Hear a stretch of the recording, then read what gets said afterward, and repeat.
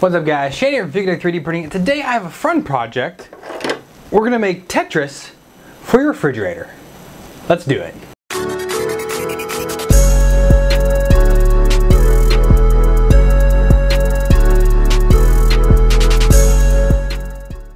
Welcome back guys. So, I don't know, I got bored one day and I thought what would be cool for my kids to play with on the fridge. You know, we had just gotten like our toys in and things here once we moved.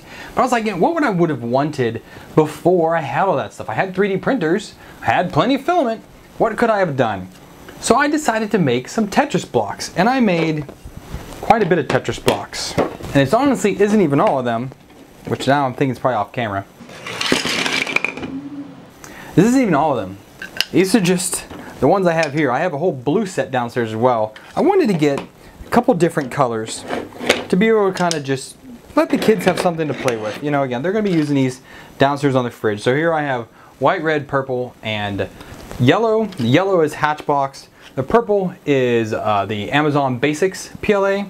This red is Ziltech Red PLA.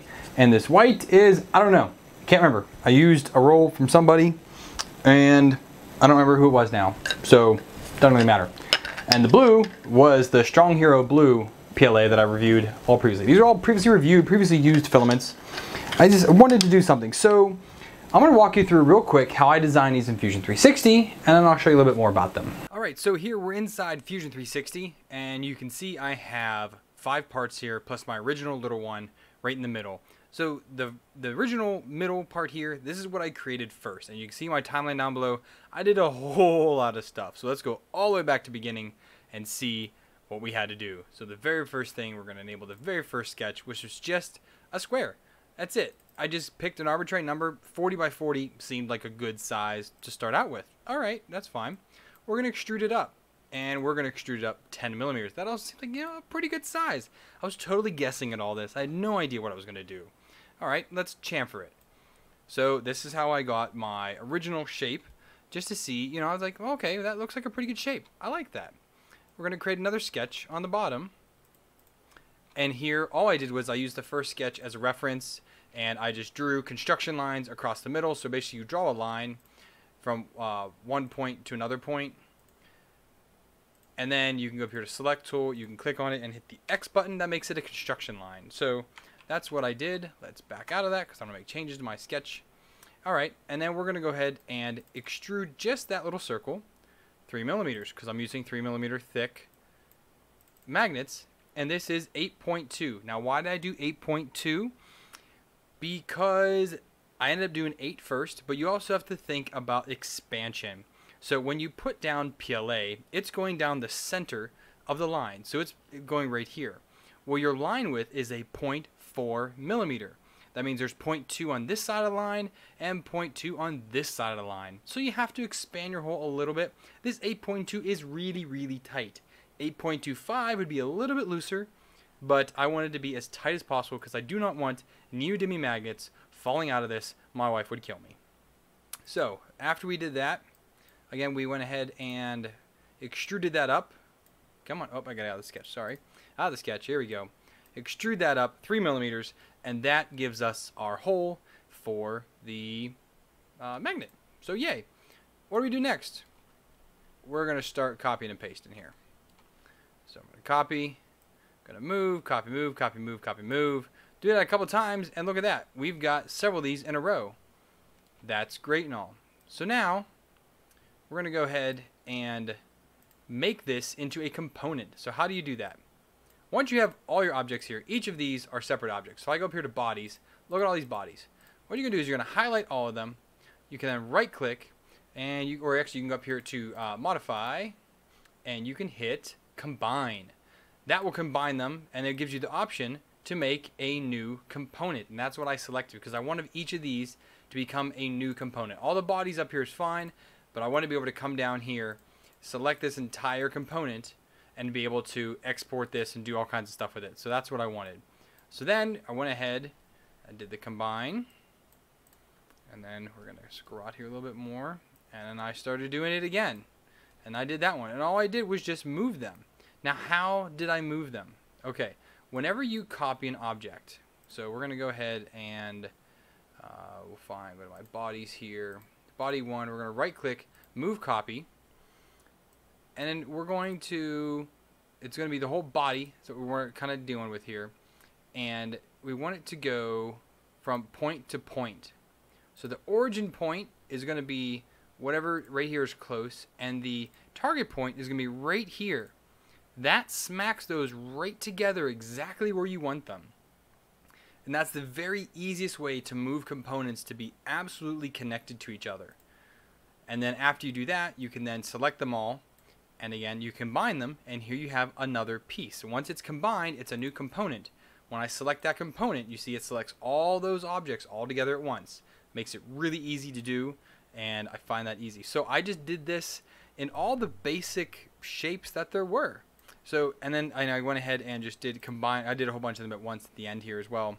So the only thing that I went ahead and changed, as I'm going to talk here in a minute, is the 4x. So I left these little holes here, these right here, I left those.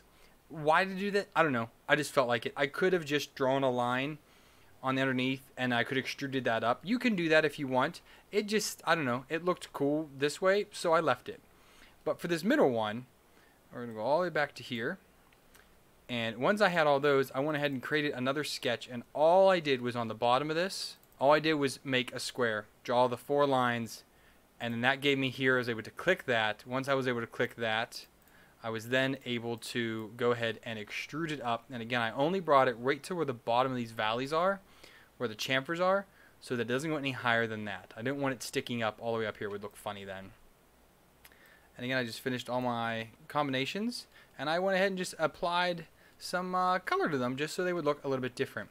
Again, all of them have all 4 holes underneath. I did debate on removing some of them after I went through all this trouble, but I thought just for modularity, if you're using weaker magnets or you wanted to be stuck on there really well, you can put 4 magnets in. For me, I'm only putting in 2 in all of these. I'm using the outside 2 here, opposites here.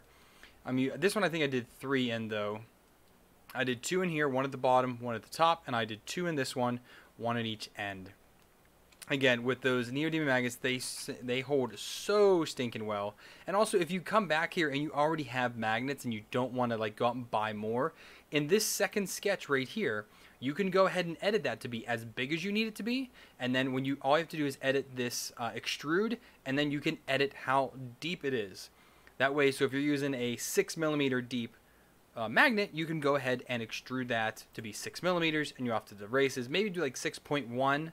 That way it's absolutely flush, maybe even a little recessed, but it'll definitely be just in the right place. So that's it. Now let's get back to looking at the parts. So that's I just made one square and just went from there. So is there a better way to do it? Probably. Is it the way that I did it? Yes, obviously, as you just watched me do a little quick tutorial on it. I don't know how quick that actually went, but anyways, that was it. So it only took me 2 iterations, surprisingly, in order to get it to fit the magnets that I wanted. Now I'm actually using a 6mm by 3mm magnet. Let me grab those. So what I'm actually using are these 8 by 3mm neodymium magnets. Super strong. Keep away from children, please. So in order to keep away from children, we're gonna use a little bit of super glue. But again, this took me 2 iterations to finally get them to where they would fit in, and they almost can fit them in with just pressure.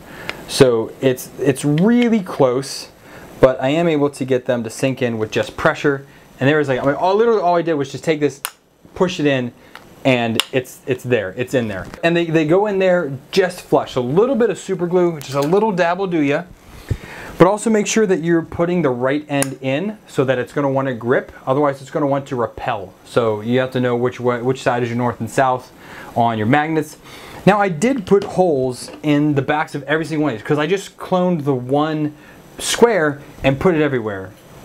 I did that for simplistic reasons, and there's no support needed. I mean, it bridges just fine. It's a very small hole, and it bridges over just, most of these were printed on the Prusa i3 Mark III, and I did all of these on there because once I had one build plate, all I did was just switch filament and print again, print again, print again. It made it easier that way.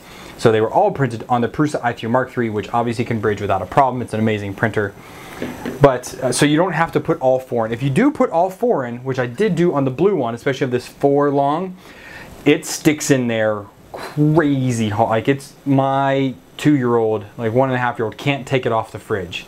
It's that strong. With 2, it holds well enough, but it's so easy for little ones to take it off. It's kind of the whole point. I wanted to give my little ones something to throw around, something to throw in the fridge and play with something, you know, because when we're cooking dinner, you're cooking dinner for 5 kids, for a family of 7, someone's gonna be in the kitchen messing with you, they want their attention, they want the love. This gives them something to do on the fridge. So again, just a little dab of the glue, of super glue in there, stick this in, pull it to the side, and go. So I recommend actually leaving them together like this, simply because it makes it easier to insert and then again pull to the side. You don't want to pull back out, but once you get that in there, there's going to be glue around, and pull it sideways. And honestly, I mean, that's it. So I printed, we've got this, we saw in the Fusion video, so I've got this 4 straight, I've got the little Z4 piece, I got the L, I got the square, and I got the T.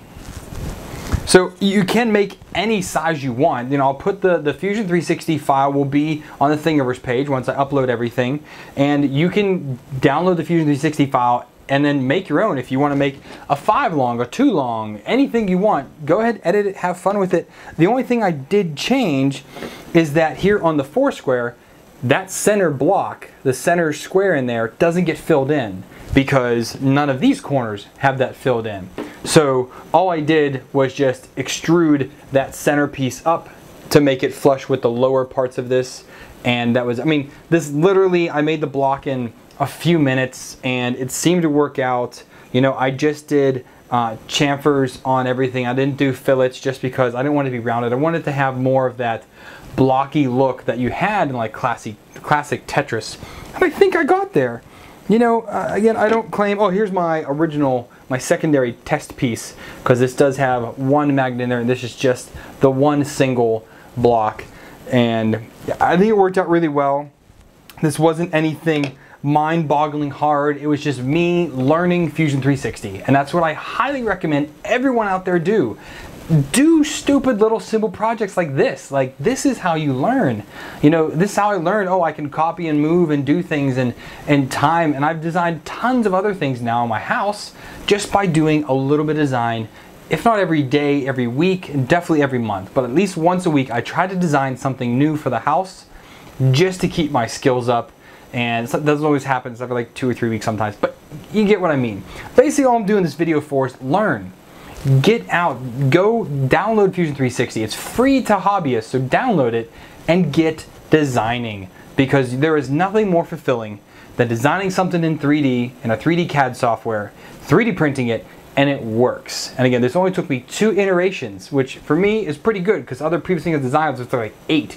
Like when I did stuff for the laser thing, that took like 8 or 10 iterations for me to get that just right. So I'm getting a lot better at it. It's taken 2 years, but I'm getting better at it. So that's kind of what I want to leave at this video. So if you guys enjoyed this project, I hope you did. I think it was a fun little thing, but give the video a thumbs up. If you didn't, thumbs down, talk in the comments down below, let me know what happened. You should always love my videos. That's how it goes here. If you guys want to support me, help me do projects like this, fun things, best thing to do, become a patron. Down below is a Patreon link. Donate me $1 more, I appreciate it. And you guys get access to my after show and the Patreon feed while you're a patron. So I thank you guys for that. Of course, my current patrons, you guys are awesome. Other ways you can support me, there's some one-time links down below. And you can also use any of the fill links down below. I have lots of links down there for filaments, and there's lots of discount codes down there as well. Fugatech is 15% off.